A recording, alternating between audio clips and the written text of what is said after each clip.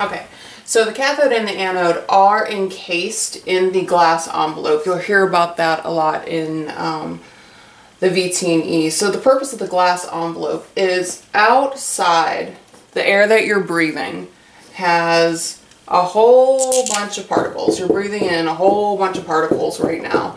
Well, when the electrons are getting shot across over to the anode, if they come in contact with one of those particles, there's a collision. And the collision is going to make it so the electrons aren't getting to the anode. They're going to come down and shoot over here.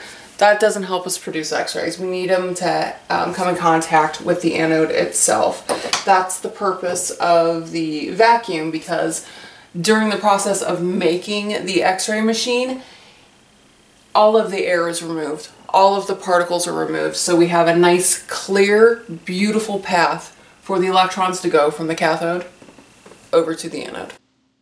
For more information about Shaky Paws or more videos just like this one, check out the links below.